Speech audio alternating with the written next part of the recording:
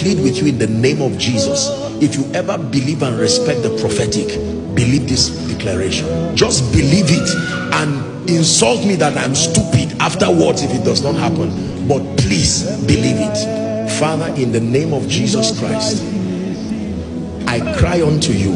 You are a covenant keeping God. I have vowed and you have agreed with it that we will raise a people of influence. Lord, there are people here who love you sincerely, but this financial embarrassment has tied their lives down.